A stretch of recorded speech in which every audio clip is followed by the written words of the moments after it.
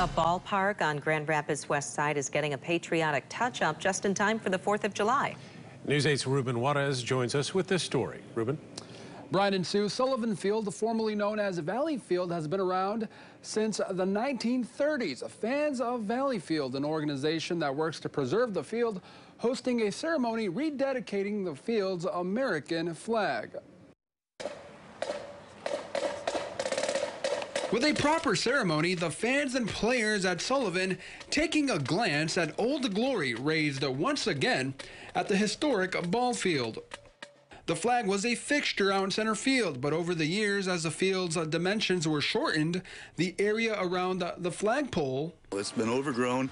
They put up that short fence, and that flag post is behind that fence, and I think the trees kind of were overgrown and obscured that flag, and then they just kind of forgot about it.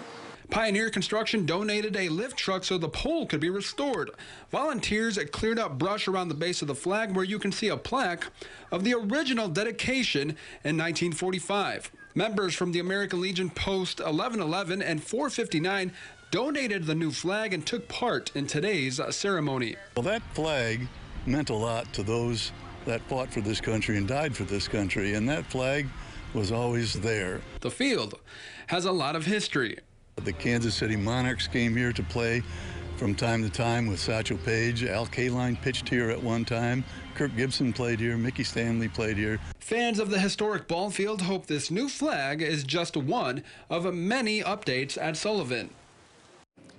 DeVries says there's been talks to convert the field's playing surface to artificial turf, a move that would open the door for tournaments to be played at Sullivan.